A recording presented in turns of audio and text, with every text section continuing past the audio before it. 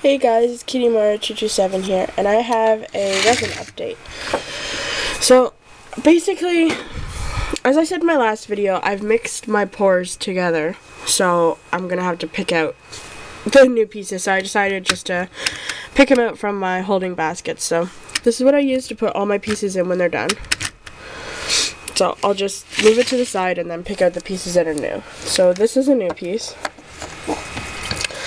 And I don't know if my camera will focus properly, but basically I wanted to do just a clear piece with some candy sprinkles in it. And this is how it turned out. So I think it looks, whoopsies, I think it looks really cute. And I've already drilled a hole in the top. So there's that piece. I've done this piece here. It is a cupcake with sprinkles, and then I put confetti in the back with some blue glitter, and I've already drilled my hole in the top as well. So there's that piece. I did a confetti ice cream cone, well, candy sprinkle and ice cream cone, and I really like the thickness of these pours. They're really good. So there's that piece. I like the way it turned out. Then I did this piece here.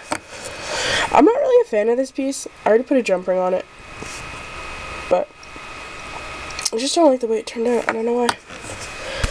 So then I have this piece here, and that piece with all of the treats and rainbow colors is to make a necklace to match my treat charm bracelet. Sorry, my brain is just not functioning well today. So there's that piece. Then I've done this piece here. It was kind of like a bit of a yin-yang idea. I don't know.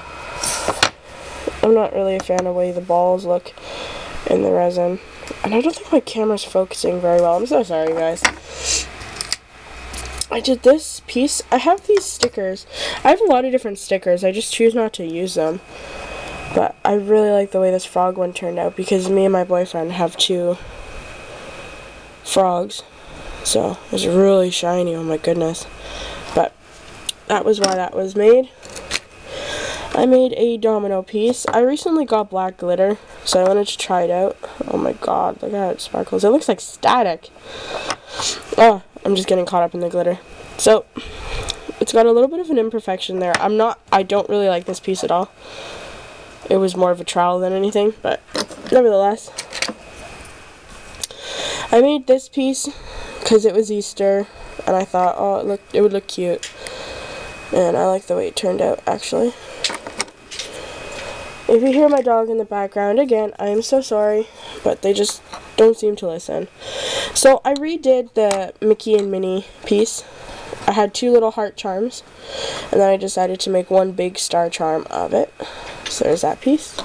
And this is an update for just my bigger pieces. I will be making updates for my other pieces soon, probably right after this video. So then I have this rainbow piece here. So I really like the way this turned out. It's so cute. As I said, my dog is messing about in the background, so sorry about the noise. And then I have this piece here. It is a cupcake again.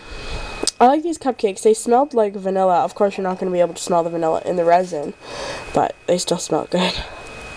I put candy sprinkles and then tinsel glitter, so looks really pretty. I had Hello Kitty.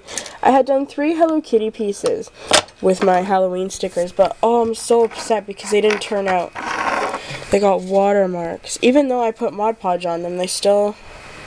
So maybe I didn't Mod Podge them enough. This one's alright. I'm keeping these pieces because you can't do anything with them when they're like this. So, this is what they look like. So those ones are duds, which is sad. But then I recast it and did these Hello Kitty ones, and they just turned out so cute. Put a little button in the top. So those are my big resin pieces. I believe that's everything. Yep, those are all of my new big resin pieces, other than the ones that were on the necklace already. I will show you my other resin pieces in the next video. And rate, comment, and subscribe if you like. And thanks for watching, guys.